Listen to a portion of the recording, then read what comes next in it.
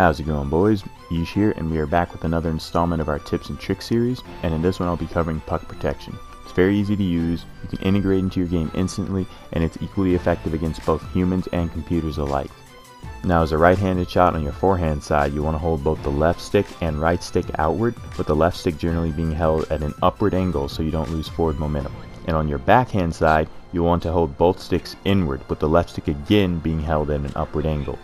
And for lefties, it's the opposite. On your forehand side, you want to hold both the left stick and right stick inward, with the left stick up at that same upward angle. And on your backhand side, be sure to hold both sticks outward, with that left stick again at an angle so you retain your forward momentum.